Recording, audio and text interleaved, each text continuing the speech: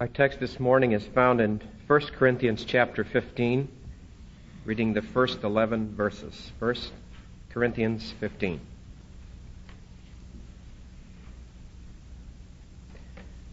Now I would remind you, brethren, in what terms I preached to you the gospel, which you received, in which you stand, by which you are saved, if you hold it fast, unless you believed in vain.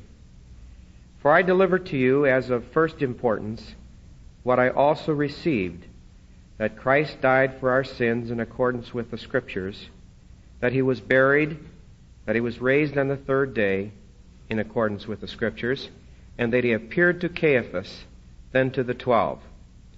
Then he appeared to more than 500 brethren at one time, most of whom are still alive, though some have fallen asleep. Then he appeared to James, then to all the apostles. Last of all, as to one untimely born, he appeared also to me.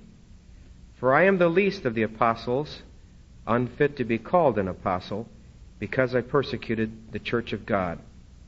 But by the grace of God I am what I am, and his grace toward me was not in vain. On the contrary, I worked harder than any of them, though it was not I, but the grace of God which is with me. Whether then it was I or they, so we preach, and so you believed.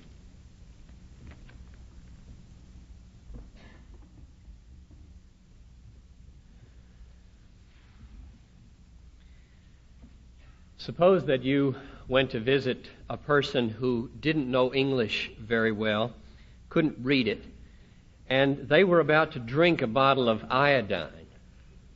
And your natural compassion and love of life oblige you to stop them. Now, to stop them without force, you need to persuade them of two things. First of all, you need to persuade them that iodine is poison and might kill them. And so you muster your arguments and you say, look, this mark here on the label means this stuff is poison. This will hurt you.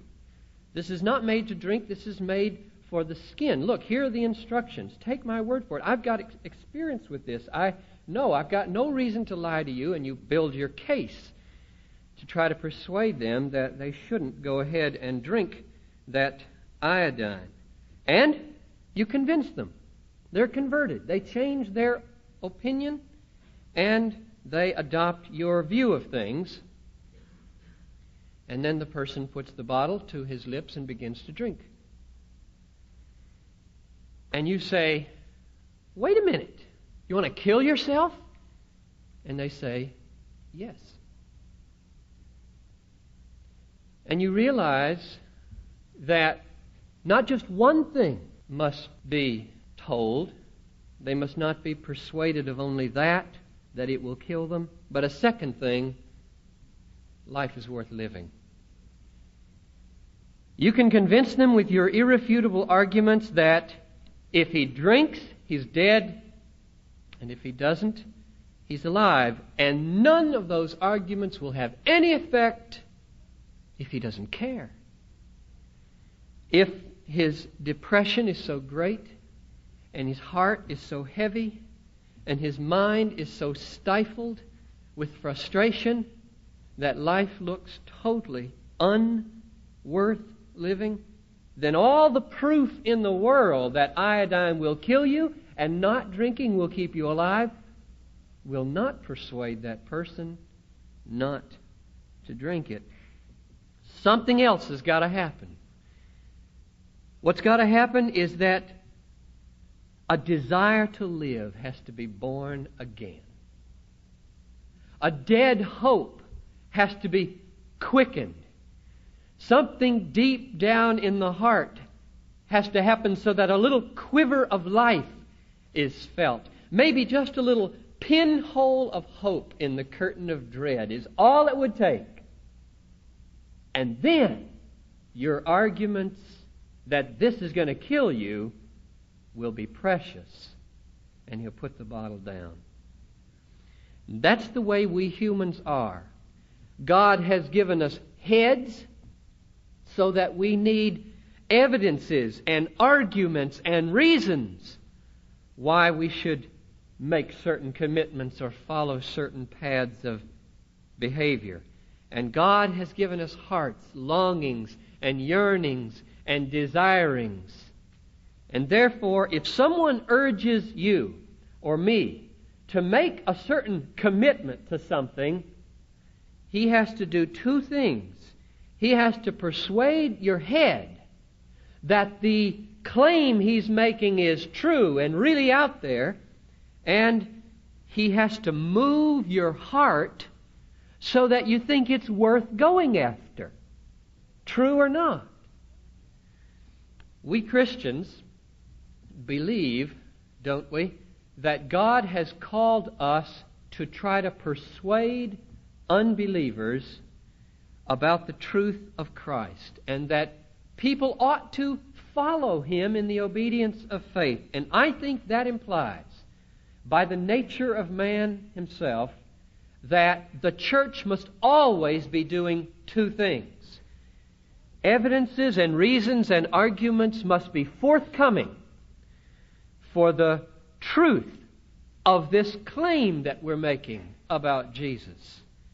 And there must be, in addition, a demonstration from Scripture and from experience that it is infinitely valuable to follow this Jesus, that it makes a difference, that it quenches the deepest soul thirst of the human being, and that ultimately that's what all men are longing for. Now, I want to stress that if either of these two things is neglected, truth is jeopardized and humans are dehumanized. If the church does not have compelling reasons for believing the biblical portrait of Jesus, I think we're acting like animals. That is, we are simply being drawn this way or that by arbitrary incentives, flipping a coin and following whichever it lands. And in the end, faith that doesn't have root in sufficient evidences and reasonable arguments is going to go down in the waves of doubt and skepticism. And so, my plan for the next 7 weeks is something like this. Today and next Sunday, I want to try to make a compelling case that our claim that Jesus is to be followed and that the biblical portrait of Him is in fact true. I am today and next Sunday addressing the head perhaps more than the heart, although I don't think the two are ever separated. The next 5 Sundays after next Sunday, however, is the other question. If it's true, so what? Is it worth following? Is it worth a commitment? Is it precious?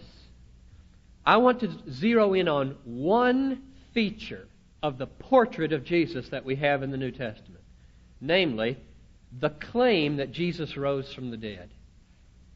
And the reason I choose that is fourfold, this feature. Number one, the resurrection of Jesus is the linchpin, or the foundation stone on which everything else rests. If it disintegrates, everything collapses. Paul said in 1 Corinthians 15, if Jesus has not been raised from the dead, your faith is vain and you are still in your sins. The second reason I choose the resurrection to focus on is because that is made the object of faith which saves in the New Testament. Paul said in Romans 10:9, if we confess with our mouth that Jesus is Lord and believe in our hearts that God raised Him from the dead, you'll be saved. The third reason I choose the resurrection is because the resurrection was just as hard to believe in the first century as it is today. Sometimes we get the impression people that lived 2,000 years ago were just utterly gullible. Anything went. Virgin births, resurrections from the dead. They believed anything. That's crazy.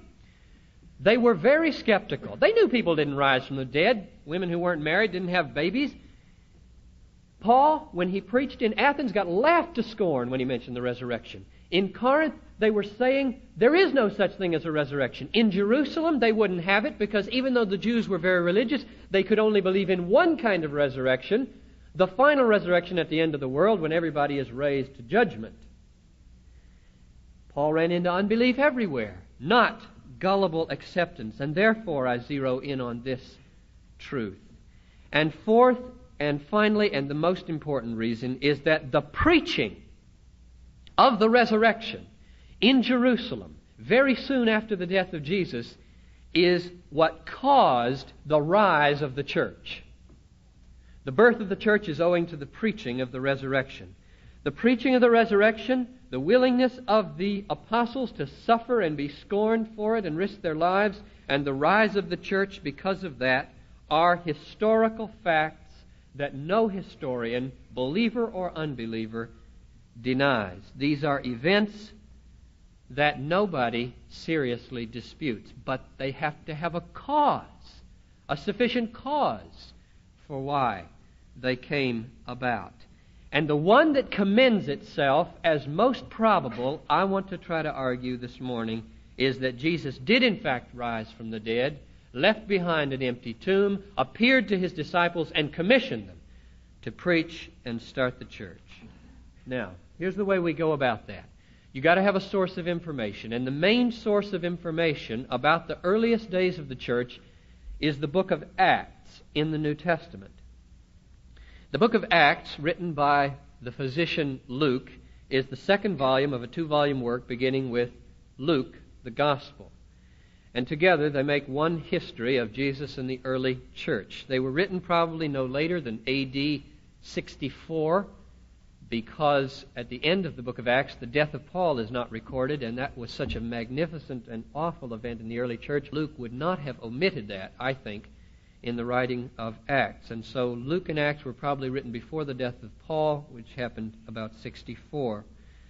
Therefore, what we have in Acts is a writing which, according to Luke 1:4, was written to persuade a certain official named Theophilus that the things that he had heard are in fact true about Jesus. It has a very defensive or apologetic purpose.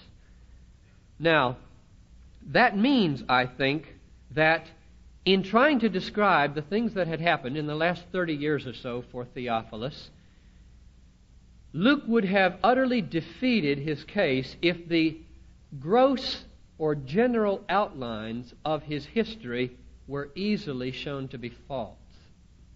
Now, quite apart from whether you believe in the inspiration of Scripture and its infallibility or not, it would be very unwarrantable to assume that the large strokes of how the church began, painted by Luke in Acts, are untrustworthy, because they could be easily checked out by this Roman official Theophilus, and if they were grossly false, Luke's whole case falls to the ground. You might be skeptical about his report of private meetings or his interpretation of the events, but that the overarching structure of what happened in those early days was false is very, very unlikely.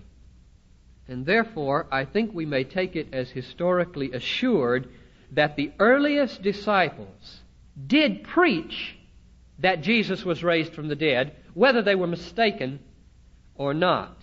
They did preach it.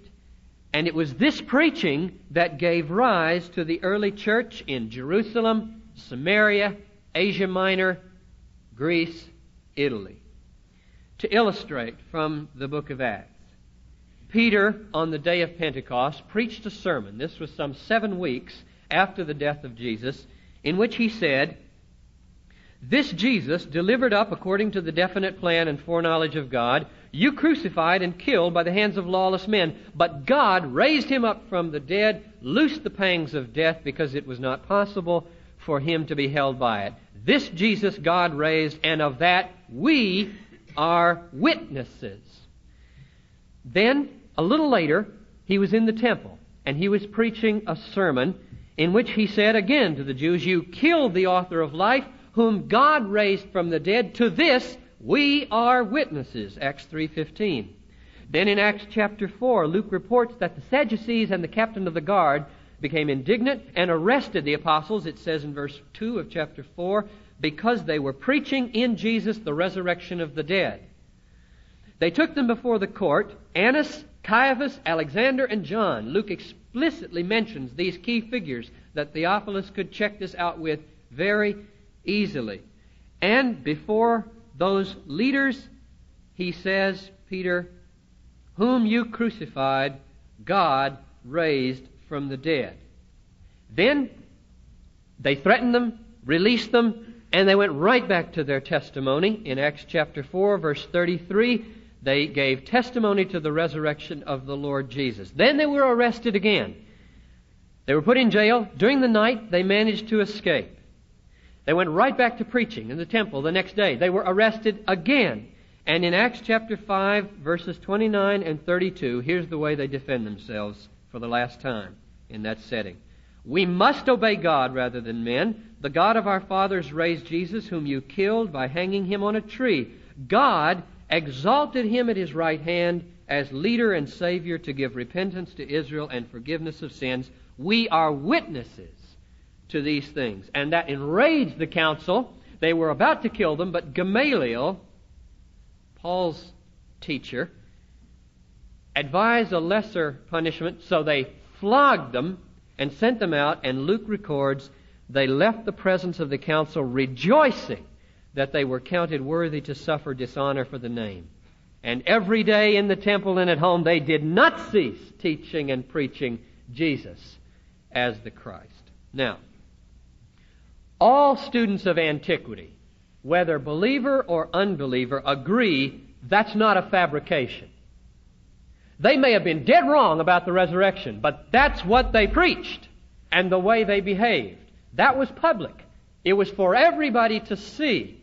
And Theophilus could have checked it out very easily. Luke couldn't have risked painting such a grossly false presentation of what went on in those early weeks after the death of Jesus. They became convinced that he was raised from the dead somehow. They preached that he was raised. They risked their lives joyfully for that preaching, and the church grew and became numerous in Jerusalem and then spread throughout the Roman world. The greatest question then that has to be asked is, what was the cause of all that? Where did all that get started? What sparked that in the lives of the disciples? And the answer of the apostles in chapter 2, verse 32 is, this Jesus God raised from the dead, of that we are witnesses. Now, there are two infinitely important questions that every one of you and I have to answer. And the first one is that true? And the second one is, if so, will we follow him? The devil knows it's true, and therefore the second question is just as important as the first. But how do you go about verifying such a claim? It's an audacious claim. This Jesus whom you crucified is raised from the dead. Well, there are three ways that we generally in daily life try to verify whether or not what people claim to be true is in fact true. And you know what they are. You use them all the time. The first one is we assess their character. Do they have integrity? Have they shown themselves to be reliable? Are they sober-minded or are they unstable sorts? That goes a long way to helping us. If a person has proved himself trustworthy in our experience, we'll take a lot more from that person than we might from somebody who is a little bit spacey. Second, we assess the extenuating circumstances surrounding their claim, and we ask, is there something in their lives or in the surrounding situation that might be constraining them to make this claim deceptively or mistakenly? For example, have they been on drugs? Or is somebody holding their children hostage so that they're saying what they're saying, which really isn't so? All kinds of things might constrain a reliable person to say what he does not mean. And then the third means we use of telling whether somebody is telling the truth is we assess the claim itself. We try to get a picture of the totality of the truth that they're calling us to believe, and we see whether it fits our experience, whether it starts to make sense out of reality, whether it causes the world to cohere or to disintegrate further. Does it offer plausible answers to life's most pressing questions? That's another way we go about trying to verify whether somebody's claim is true or not. And I think we use either one or usually a combination of these three in trying to determine whether somebody's claim is true. We ought to do that. It is not an honor to God or Jesus or you to flip a coin and choose your faith. That's bad. There ought to be sufficient reasons and evidences that the claims you are bowing to are in fact true. Now, in the weeks to come, I hope to say things that will show that the writers of Scripture have integrity. They are sober-minded viewers of the world. They are not spacey. They're not unstable. And I hope also to paint a portrait of the totality of the New Testament claim about Jesus so that it begins to simply commend itself to your experience of the world, because it starts to make sense out of things that are puzzling. It starts to answer the deep, gnawing questions of death and life and origins and eternity. But this morning, I want to zero in on that second way of verification and look with you at the circumstances surrounding this claim on the part of the apostles. This Jesus God raised, and we are witnesses. Are there extenuating circumstances that we can find out that would show this claim to have been a fraud or innocently mistaken? First of all, I think we can rest assured that the tomb of Jesus was empty. And the reason we can have that assurance is because the preaching of Jesus as raised from the dead couldn't have lasted 1 hour in Jerusalem had that tomb not been empty. Could it? Those authorities were so dead against this preaching, had they said Jesus is raised and the authorities could have pointed to the tomb where Jesus lay smoldering in the grave, it would have been over. Maybe 30 minutes it could have lasted. And it never was stopped. The closest that the authorities could come, there's a little reflection of this in Justin's apology to Trypho and in the Gospel of Matthew. The closest they could come was by bribing the soldiers to say that the apostles stole the body during the night. And the rumor spread throughout the Jews, well, the way to account for this is that the apostles stole the body. That suggestion that the apostles were therefore intentionally pushing on the world a fraud encounters an insurmountable objection. Namely, they were risking their lives for it. It is just as improbable that a person will risk his life for what he knows to be a fraud that it is that someone rise from the dead. It doesn't happen. It's a conundrum. It doesn't make sense. It's historically very improbable. Therefore, most critics don't buy that. They say, rather, that it was hallucinations. It was some kind of vision that the apostles had, and Jesus was not raised in any bodily sense, but they wanted him to be. So bad that their imaginations got carried away and they saw him. And they really believed that that figment of their imaginations was him, and in all confidence began to preach that he was raised from the dead. But now, what's the evidence for such a claim? Where is there a clue to set your foot on historically that such a hypothesis can be so.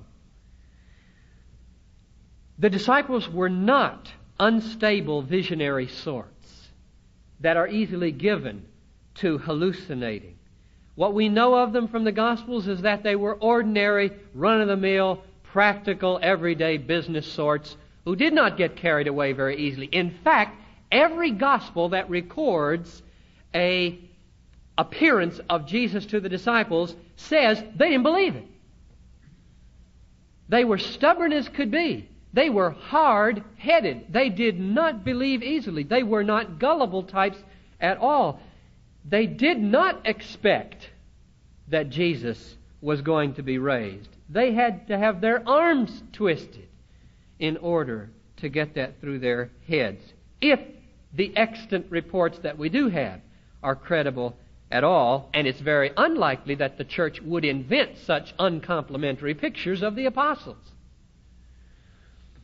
You put that together with this fact: what the apostles preached was a resurrection that was unheard of anywhere in their Jewish tradition. A bodily resurrection, an exaltation to God's right hand, and most importantly, they viewed this resurrection of Jesus not as an isolated resuscitation like Lazarus, but as a first fruits of the final resurrection that was to come at the end of the age. This was unique. It was a new understanding. What they preached had no precedent in Israel at all. And therefore a new explanation had to be found, and the most probable explanation is that what they said to be the reason was in fact the reason: they had seen the risen Lord. No matter how hard a person searches for a non-supernatural explanation of the preaching of the resurrection, that person always runs into historical improbabilities. Improbabilities which are just as great as the improbability that the Jesus of the Gospels could be raised from the dead. And therefore the explanation of the apostles does commend itself to the open mind. The Jesus of the Gospels God raised from the dead, and of that we are witnesses. All things considered, the resurrection of Jesus is more probable than delusion or intentional fabrication by the apostles. And therefore, I think we have good historical basis for affirming that Jesus rose from the dead, and that this is an essential part of the portrait of the Jesus of history. Now, when you combine that, as I hope we do in the weeks to come, when you combine that with the apostles' interpretation of what that resurrection means for us today and for the world, and when you start to see the mysteries of life falling into place because that Jesus is held up before you as Lord, and when your sins start to fall away because His resurrection certifies the sufficiency of His atoning death, and when you find your lives renewed and your soul empowered for authentic love, then you will know that you have a foundation that is so sure you can say with all confidence to the whole world, if you confess with your lips that Jesus is Lord and believe in your heart that God raised Him from the dead, you will be saved.